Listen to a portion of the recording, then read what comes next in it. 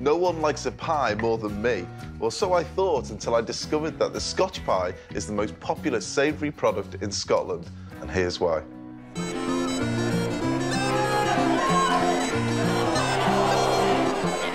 It's traditional. Every game you've got to have a pie. What makes a good Scotch pie to me is plenty of meat, as long as it's not too greasy.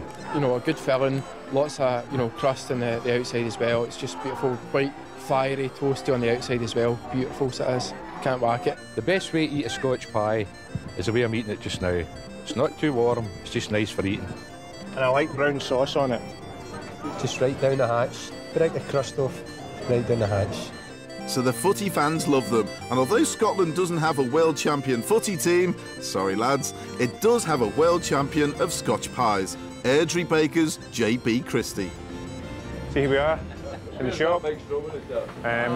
As you can see, we make much more than pies, but proudly positioned at the front of the shop is our Scotch pies. And this year,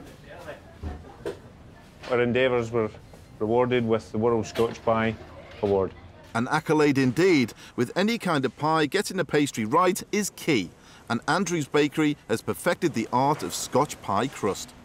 The dough really wants to be well developed so that you get this nice, silky dough that you're able to pull apart, and it's very workable and malleable.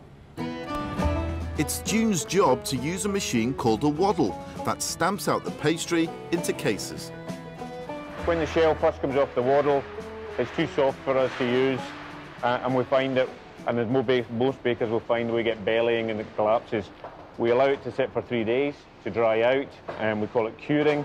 And after the 3 days curing, we find that the shell is firm enough for us to then add the meat to, and we give a nice firm shell that gives the good contrast on the finished baked product, that you get a nice crispy shell with a nice moist meat filling.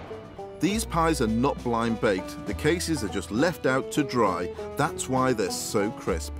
And the meat itself, it's 90-odd% beef. Now for the filling. How do they get that signature spicy flavour?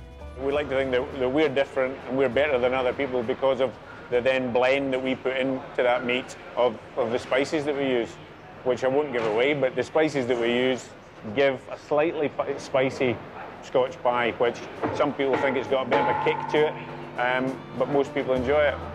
Andrew's Bakery makes over 100 dozen pies fresh every day. That's 1,200 individual pies finished by hand.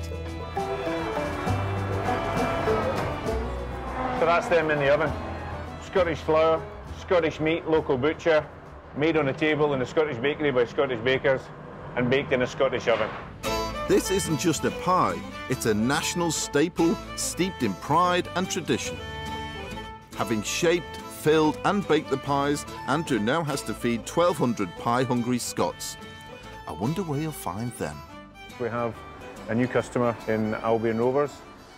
First home game today, which we're supplying the pies to. It's a local derby against Clyde, so hopefully lots of pie eating.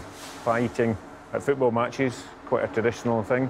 Father and son go along, watch a game of football, eat a Scotch pie.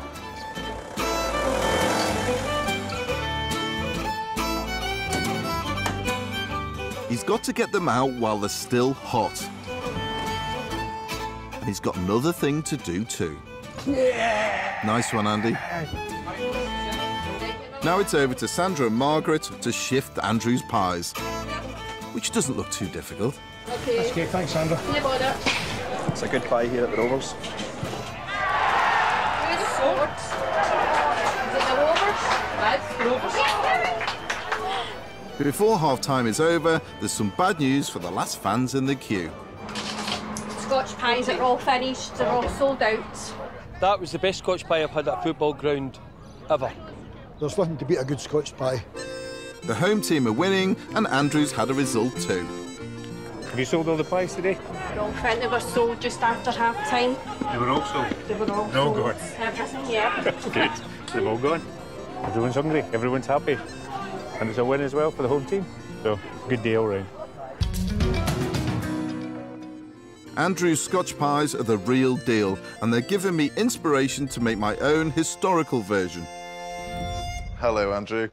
Those pies I saw look fantastic. Yeah. So you are using hot watercrust pastry as well, I take it? We use hot water. Good reason for using hot water, because we like to help pre-gelatinise the starches in the flour, which helps give you the firm crust and the nice crispy crust that you're looking for. And then is the lid, is that dry, or is that going to be almost a fresh dough going into it? The lid on the top is the same dough as the base, but it's a fresh dough made that day. Yeah. And what we do is we pin it very, very thinly. And I suppose it helps with the process, but it also helps with the texture of the finished product, that we'll dust that with a coarse rice flour, which helps with the heat of it as well. Oh, that's a nice idea. How long have you been doing this then? I mean, have you always been a baker? I'm third generation baker. My father was a baker, my grandfather was a baker before me.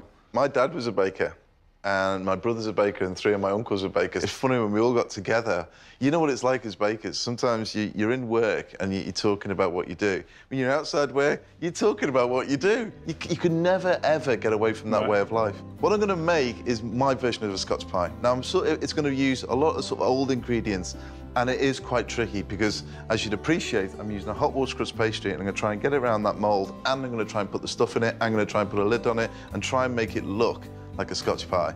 So it's going to be... I might even get you to give me a hand, Andrew. Well...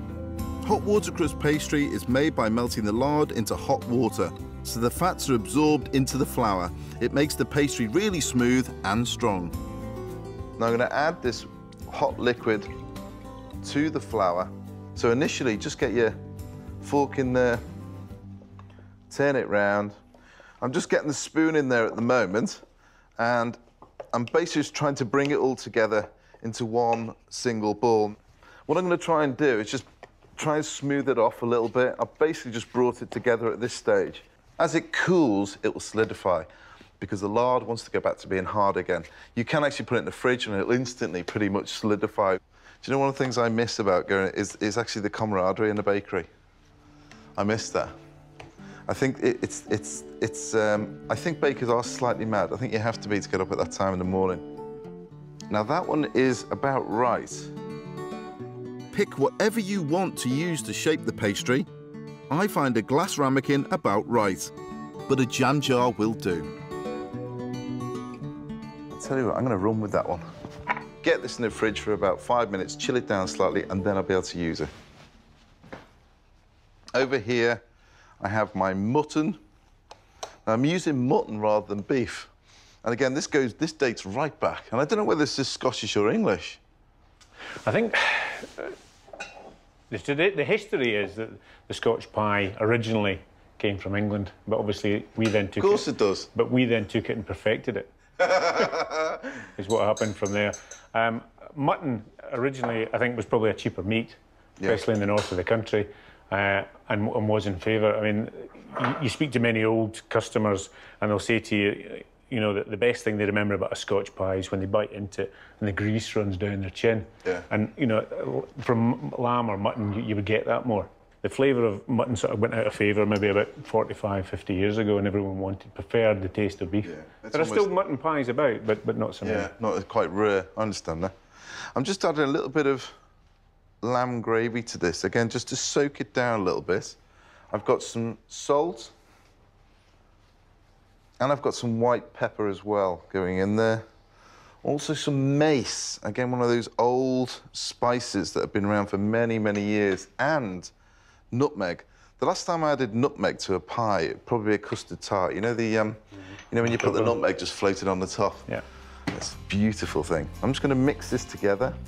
Some spices and gravy add flavour. If you want to make beef Scotch pies, it's exactly the same process, just adjust the seasonings a little bit. Then, I get some paper around the outside, some string. Can I use your finger there, Andrew? Right there. Thank you. So you need 2 fully professional bakers in your kitchen, and you'll be absolutely fine. Now, what I've got in there, it's giving it that tension, which is going to give it that rigidity as well. Now, the lid itself will sit right on the top of that.